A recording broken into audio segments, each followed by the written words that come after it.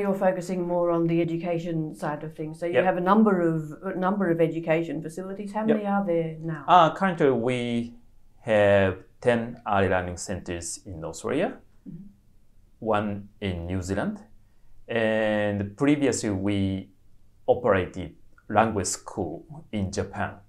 But we shut down the language school to remodel our educational business from the typical language school to the learning experience provider.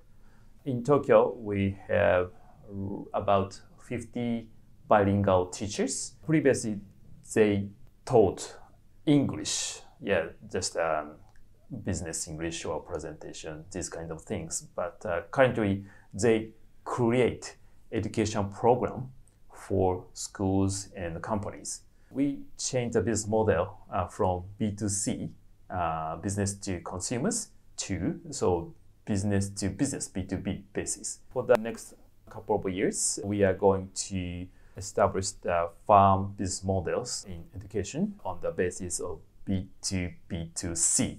So we create education programs for schools, and then schools offer educational service for students. It means we made a B2B2C.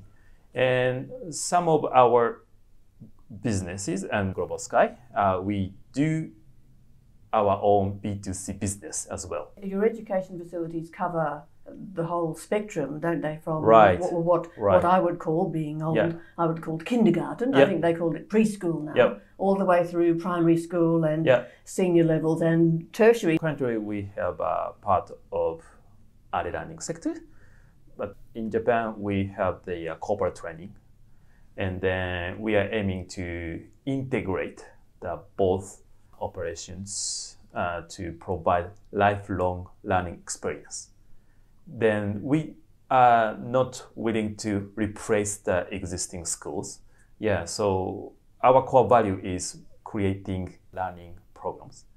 Then we are happy to provide our programs to the existing schools, as well as provide our solutions to our own learning centers. Okay, so tell me what they are. I mean, what do your education facilities offer that, or what do you believe that they offer good that question. traditional ones don't? Global Sky Education have a policy to provide QGC, so quality and global and creativity. So we provide the highest quality of education services at our learning centers, and then we put priority on the global economy, how to survive in this VUCA era.